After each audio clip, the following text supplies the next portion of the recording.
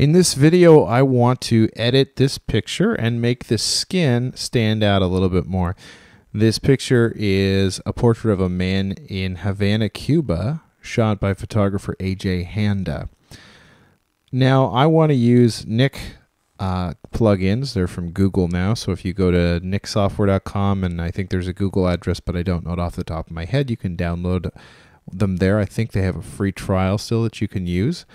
In this case, I can access them in Photoshop from my filter menu and go down to the Nik Collection. But instead of doing that, I'm going to use the Nik Selective tool right here. And I'm going to choose first Viveza 2, which is a plugin that for selective adjustments. Now, the first thing I'm going to do is I'm going to increase structure, which is going to increase some global contrast throughout the image. Just going to pump it up maybe about 25% right there. And I can see before and after. Now I'm going to grab this, and this is a control point. So I click on it, and then I come over to an area of the image that I want to adjust, and I click on that area. Now, this little handle right here allows me to increase and decrease the size of a circle, and that's called the area of influence. So what's going to happen is the software is going to look at the pixel that I've dropped this little handle on, and then it's going to look at other pixels that look like they're the same object in that area of influence. It's going to use color, texture, tone, and it's going to create a mask for this adjustment. So I'm going to increase brightness, and it's going to increase the brightness just in the face there. And now I actually want to go to, say, like the eye sockets right here, and I'm maybe going to brighten them up a little bit, but I don't need such a wide area of influence. So I'm going to shrink it a little bit. I'm going to hold my Option or Alt key, and I can copy that over here too. I'm going to brighten up the iris of his eye. So I'm going to drop one right there, the iris of the other eye. Now I'm watching that loop down in the bottom right-hand corner so I can see precisely where I'm putting everything. And I'm going to put one on the white of the eye and the white of this eye as well. There we go. That's about all I want to do here in Viveza. So I'm going to click OK, and it's going to process that and create a new layer. So if I go to my layers panel here, you'll see I have a layer that's called Viveza 2.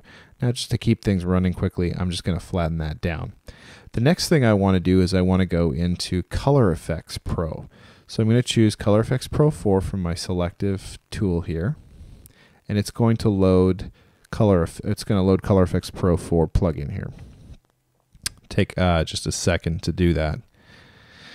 Now, it has like 50 plus different ones in here, and if you just click on the little star beside any one of these, then they become a favorite. And so I just basically start in the list that I have here of favorites.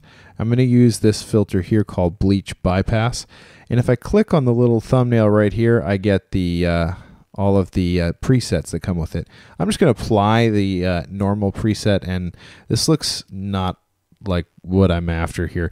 So I'm just going to edit that right here. So the saturation, I don't really want to lose much saturation here, so I'm just going to push this till it's more or less at 0. Maybe like I've got -8. This contrast here in the image, I'm just going to lower that all the way to 20, which is as far down as this goes. And then the local contrast, I'm going to lower this still a bit further, say to right about there. And that doesn't look too bad. So I can do a comparison before and after, before and after. And I click OK. And it's going to process that.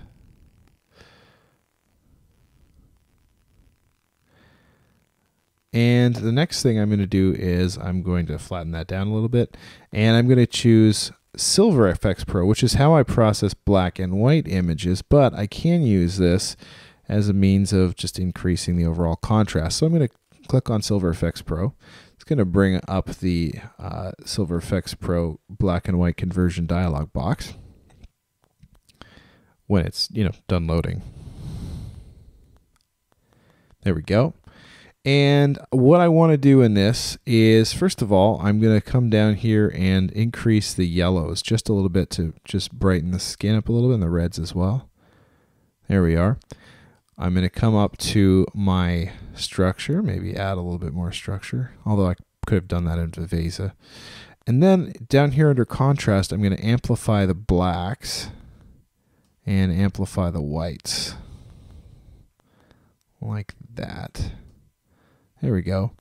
And I'm going to click OK. And it's going to process that image. Now, of course, it's going to create, like all Nik plugins, a layer on top of my original layer here. And I'm going to change the blend mode. That's the little box here that says that says normal, and I'm going to change that to luminosity so it only affects the contrast and not the color of the image. And then I'm going to fade this down, let's say to about here, 42. That looks pretty good. I'm going to flatten that down. Now, one thing I did notice is there's a little bit of haloing going on in this image right there, so I can fix that by creating a new layer. I'm going to change the blend mode to darken, and so if I paint over this area, it's only going to basically appear if the area that I'm sampling from is darker than the area I'm painting over. So if I grab my clone stamp tool, that's the S key, and I'm going to make my brush a little bit bigger. I'm going to sample right here, and as I start to paint, if I paint onto the hair, it doesn't matter because the hair is darker, so it's just not going to show up. So I can just real quickly paint away that halo right there. And I can do that. There's other areas where the halo's around, like here. But you get the idea of what's going on, and I could paint the whole thing, and that would just be sort of tedious for you to watch. So that's kind of how I would deal with the haloing. And so here is the final image. And if I go to my history panel, let's just take a snapshot.